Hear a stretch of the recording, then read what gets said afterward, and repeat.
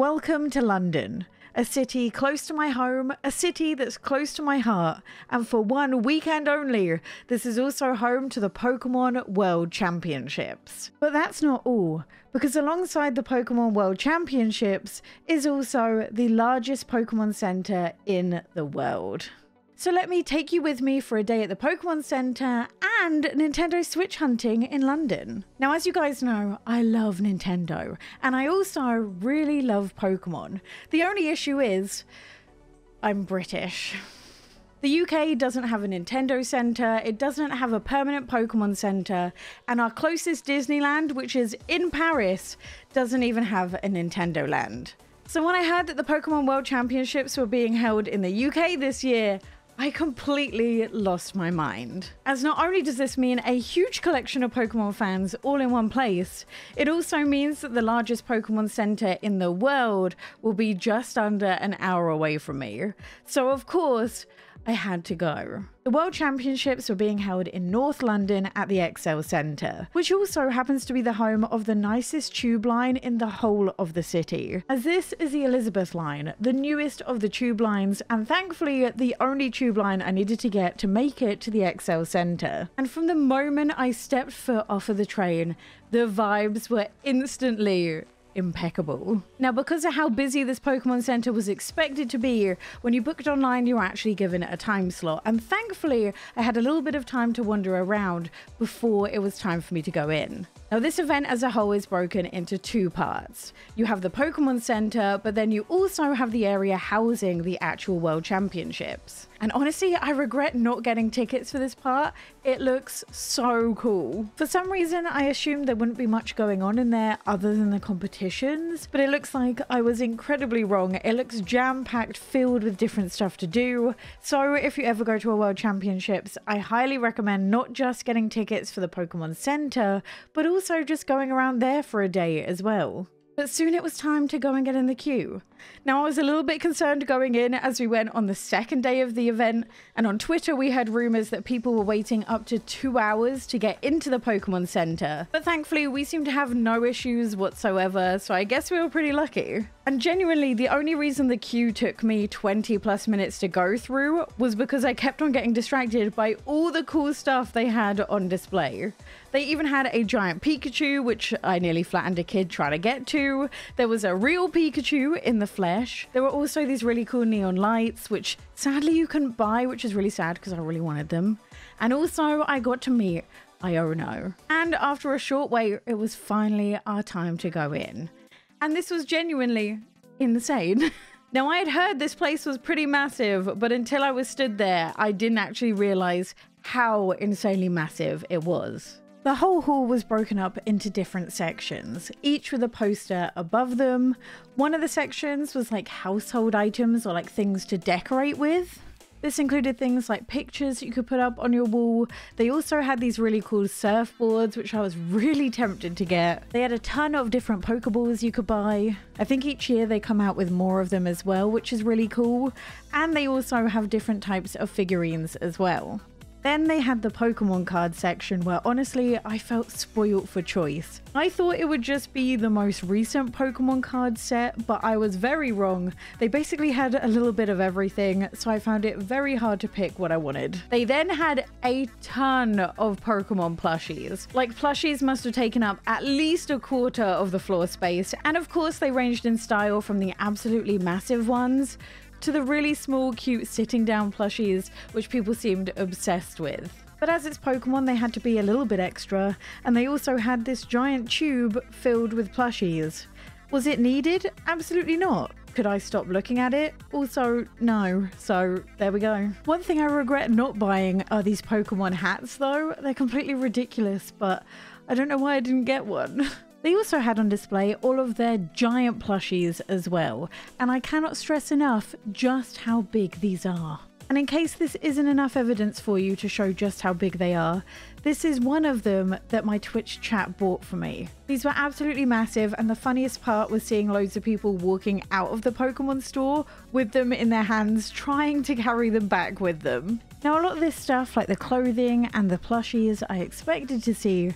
What I didn't expect and what I fell in love with was how many different pin badges they had. I used to be pretty obsessed with pin badges, but I thought I was over that stage of my life until I saw all of these ones. Now, a lot of this stuff you can buy on the Pokemon Center online, but the real reason I wanted to go was actually for the exclusive items. These are items which you will only be able to buy at the Pokemon 2024 World Championships, and after they're over, all those items are gone forever. And seeing as I'm someone who wanted to get into collecting Nintendo stuff, I was really excited to check this stuff out. And it's safe to say I bought rather a lot at the Pokemon Center.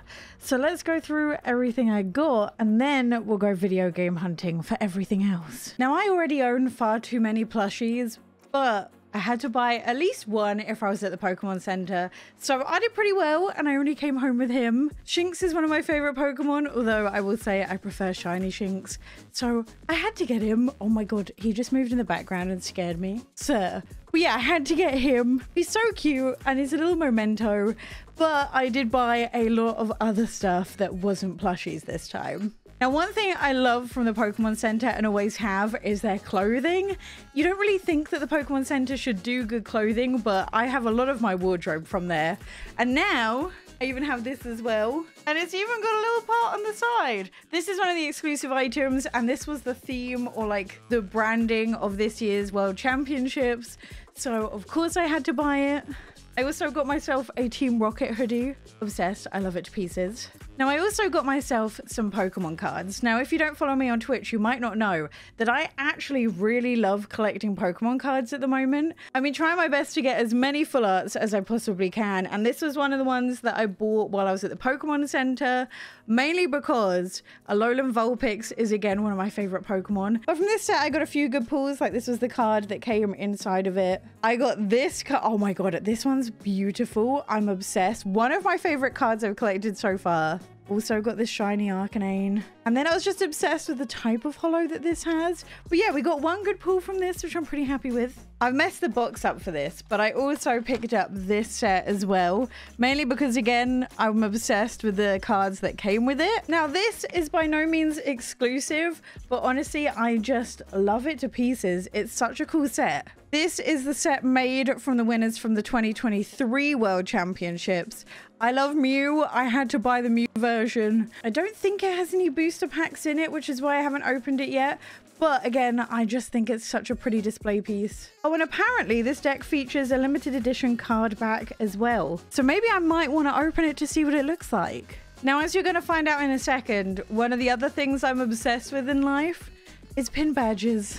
Some of the ones that you're going to see now are the exclusive ones to the World Championships. So anything with this symbol on it were things you could buy on the day and aren't available anymore. So naturally, being the wannabe collector I am, I bought as many as I could. Now, when I saw these on the website, I don't think I fully grasped the size of these. This is a pin badge, and they had loads of them. It is absolutely beautiful. It's so detailed. I think I'm gonna have to find a way to put this on display in like a picture or something, because it is so gorgeous. But yeah, this really caught my eye because it's huge, and I don't think 3 backs is enough for this whole thing. It weighs so much. This is one of my favorite finds. This is the Pokemon Pixel pins. They did a bunch of them. All of these have all the evolutions in one set of pin badges. Obviously, I had to go for Vulpix because it's one of my favorites, but I love the style. They also did some event exclusive stickers, which seem to have some really cute ones in it. They also had a really pretty key ring, although I'm not sure I'm going to put this on my keys. This seems massive to go on my set of keys. I mean, at least I wouldn't lose them. Oh my god, I just realized I own a fridge that I can put this on. This is a fridge magnet. I'm actually gonna go put it on my fridge right now. More pin badges of some of my favorite Pokemon. Look at them. And then finally, I had to pick up a lanyard.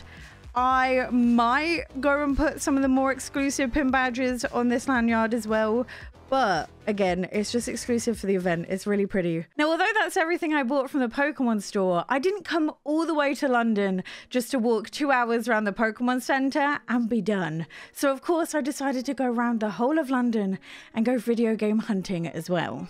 But seeing as we were in North London, the first thing we needed to do was to get into Central London so we could start our hunt. And this meant we needed to cross the River Thames. And thankfully, the tube isn't the only way to get around London. So instead of going underground, we decided to go overground. And despite the little bit longer of a queue than we would have had at the tube, I think it's safe to say we had a much better view on the cable car. And although we found ourselves getting a little bit distracted by the views on the way, we soon found ourselves near Leicester Square. And this is where we could start our video game hunting. So if you've never been to the UK before, you might not know that there's really 3 main places to go to get all of your video game stuff. You have a place called Forbidden Planet, which doesn't really sell games, but does sell everything else you can think of to do with games, be it Funko Pops, figurines, board games, or manga, they have it all. Then you have a shop called CEX, which sells secondhand games and consoles, and recently mobile phone stuff as well. And then you have Game, which is, you guessed it, a game store. And soon you'll see that this is a shop barely hanging on, but this holds a lot of memories for me and my gaming history. But of course, this is London, and you can also come across some absolutely incredible shops randomly as well. But first up on our trip was the Forbidden Planet London Megastore, which is just north of Leicester Square. Now, normally I can spend about 15 minutes or so looking around Forbidden Planet stores, as they're normally pretty tiny and rarely have anything Nintendo related, other than some Pokemon cards. But this time it was completely different, because not only did they have a bunch of Pokemon cards that you could buy, they also had some things I've never seen before. And one of these things was actually Zelda manga. Now, I didn't even know this existed, nor have I ever owned manga before. But as you can see, there was a deal on, so naturally I had to pick a few up. I wound up buying some of my favorite Zeldas, so I got Twilight Princess here. I've also got Ocarina of Time and Majora's Mask and A Link to the Past all together in one as well. And as you can see, these are so heckin' cool. I haven't read them yet. I need to start going through them because I moved house instead. But look how cool this is. I need to see if they've done any manga between the time they did Breath of the Wild and Tears of the Kingdom, because I swear that there's some Link and Zelda romance that we need to know about, and I would die for it. But I love the fact that the art styles are different in each of these as well. They also had a bunch of Funko Pops, although collecting them isn't really my thing. I don't really like the way they look on display.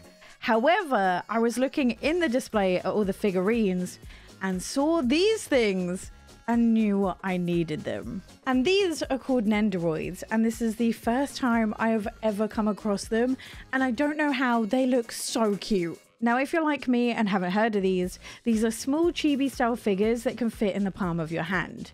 But what makes them really cool is the fact that they come with different parts, so you can switch out their poses and even facial expressions. But as you can see, this is really, really heckin' cute. And you can kind of see here that we have the Zelda version. And on this side, you can see that she has a couple of poses. So she can hold a frog, or she can look down at the Sheikah slate of frustration, which I absolutely love. But of course, being someone who has the extra gene, I couldn't stop at one because I saw the pair. And I also wound up picking up the Link version as well. Both of these are Breath of the Wild. And as you can see, Link comes with a Epona. I can pet Epona and ride Epona as well, which is really cute. And also has a bunch of accessories like the sword, shield, and also the axe. Now, I was trying to tell if these guys were rare by looking them up. And I genuinely, at least in the UK, couldn't find anywhere that you can buy these two. The Nintendo ones, or actually all of them, just seem to sell out so fast. So although these might not be rare, they are hard to get as of right now. But genuinely, these are probably the coolest finds that I've had from the whole weekend. I am so chuffed with these. Now, I'm not someone who's been to Japan before, so when I saw these, I really wanted one just to see what they were like. These are one of those things where you don't know which one you're getting, but you can have any of these. I didn't really have a preference for these guys, actually. I didn't mind which one I got.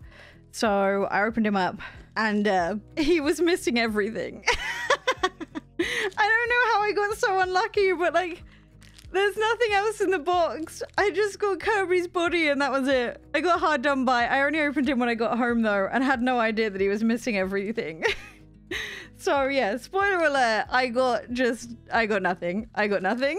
Next up were the CEX stores. Now, because these are secondhand stores, we decided to go in a couple just to see what we could get. And for the most part, these weren't very good. We didn't find much. One of the cool things you could do about CEX stores, though, is go see the pricing and find out if anything you own is actually worth a fair amount of money. This also made me very tempted to try and find where I put my Wii U in my parents' house, because I did find a few places selling Wind Waker. This does seem to be just about the only Wii U game that's held its value, or at least in CEX, and none of the Wii games seem to be worth that much. But one thing I will admit is I got very distracted by the sheer amount of weird games that I've never seen before, and I don't fully understand how they got physical releases. Like, for example, I picked up this game called My Fantastic Ranch for £10.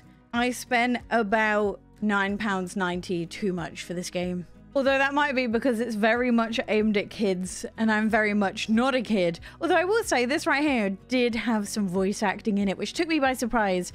Considering that Endless Ocean just used a generic AI voice, maybe Nintendo can take some notes from some £10 games. Or I think I had a look. It's like £25 online if you buy it new. But despite feeling a bit hard done by about this purchase, it does not compare to how bad this game is. This, I managed to play a solid half an hour of, kind of got the vibe and was like, yeah, it's not for me. I didn't last 5 minutes in this. This was not a very good game at all. It has some of the worst controls. I didn't really understand what I was doing. It's a farming sim where you can't really put anything in your backpack because you don't have one. So you have to carry things one by one and put it in your storage, which is kind of wild. I didn't even make it to the zombie part. The farming part was just so painful. And it's currently selling for £17.90 on Amazon and has a rating of 3.7, which seems to be 3 stars too high. Genuinely one of the worst games I've ever played. At least I got it on sale though, I guess. Or more importantly, I did the public a service by buying this so no one else would be tempted. Our final stop was to try and give you guys an idea about what it is realistically like going to buy games in the UK right now. Now, Game used to be the place to buy games. If I remember back to like the DS era, even 3DS era, there were multiple game stores in each city. There was one in almost every town. There was always so many people inside of them as well. And generally, people really wanted to work at Game when they were at school. Like if you ask someone, oh, what would be your dream job? All the gamers would be like, oh, I really want to work at Game. And I even remember going to some midnight releases of games as well. Like it was really, really hype. But much like game stores in every other country, times have unfortunately changed, and as you could buy games digitally, the game stores aren't doing so well. So slowly, bit by bit, these dedicated game stores have been disappearing, and now as a chance to try and stay somewhat alive, they've become a part of Sports Direct. Because yes, that's typically two things that go together so well: sports and gamers. And as you can see, they don't even make the game part of the store easy to get to. They typically put it right at the back on a completely different floor. And I'm going to be real, I don't really buy that many games from Game anymore. I genuinely just go to like Argos or to Sainsbury's and go buy them there instead because it's so much easier. But as you can see, they do have a sizable amount of part to get games. And honestly, Game is the place to go to get special edition games if you're a collector. However, you'll want to look online and pre-order them. They don't really hold the stock in game stores anymore, although I did get a little bit lucky. So just because I didn't want to leave completely empty-handed, I went up to the Game employee and said, hey, would you be able to have a look in the back and see if you have any special editions? And this is what they managed to get me. Now, I have never heard of this game before whatsoever. This says this is a story of a little rock helping a fallen star to find its way home. And I'm gonna have to give this a go so we can see what it's like. But the thing that really interested me was just how beautiful this box was. And also it being a game I've never heard of before, I thought it was pretty cool. And I love all the extra bits and pieces that came inside of this box as well. I also finally bought a Rune Factory game. I bought Rune Factory 3 Special Edition, which I think is pretty cool. I have already opened it because I just want to know what was inside. I do want to play the game, so it's going to get opened anyway. But this really does have some cute little things inside of it. You have a poster. I couldn't care less for these. Why do I want something that's folded? But what's inside the poster is actually pretty cool, as this comes with 2 little badges that you can stick on your clothing or bag or wherever you want to put them.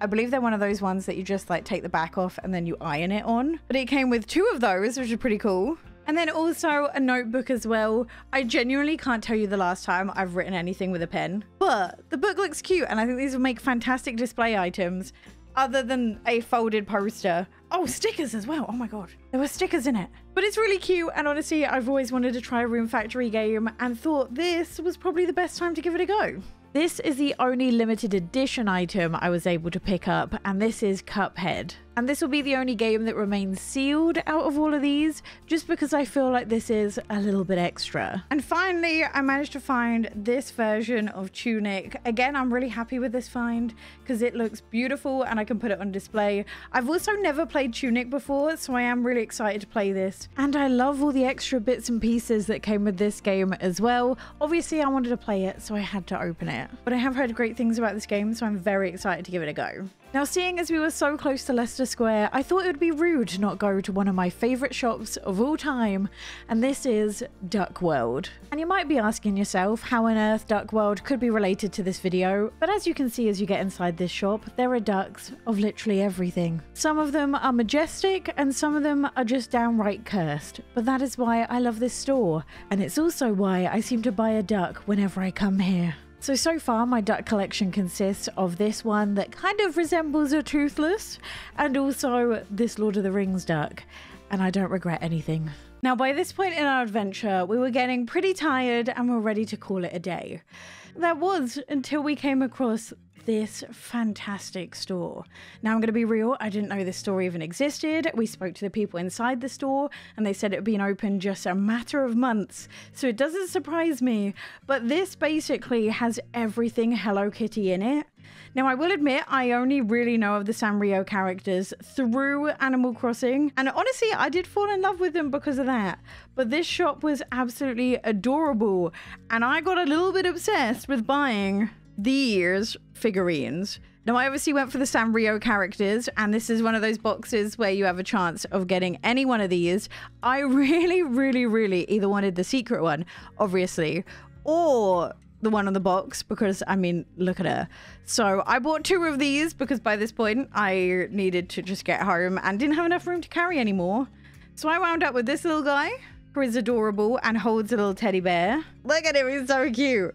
And thankfully, one thing about these boxes is the fact that these figurines are not the same weight. So I did manage to make sure that I picked up 2 different ones. And I wound up picking up this little guy as well. Look at him, isn't he cute? And he holds this matching teddy bear, which I think is absolutely adorable.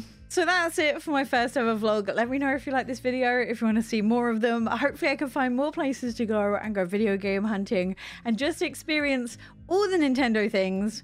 And if you want to see me rank every single Nintendo Switch game I've played in 2024 so far, click this video here.